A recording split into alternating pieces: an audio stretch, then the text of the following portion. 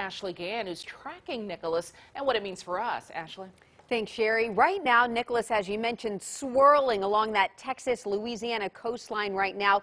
Winds at about 40 miles per hour, and it is a slow-moving storm, only inching along at about 6 miles per hour. Look at this kind of odd track. It's only expected to move into West Louisiana by tomorrow afternoon. So how in the world is Alabama going to be impacted? Well, out ahead of Nicholas is a tremendous amount of tropical moisture because winds are prevailing out of the southwest, so it's dragging all of this wet air, priming the atmosphere and creating those outward bands of rain reaching from Hattiesburg all the way to southwest Alabama right now. So Demopolis is actually seeing that direct effect from Nicholas right now.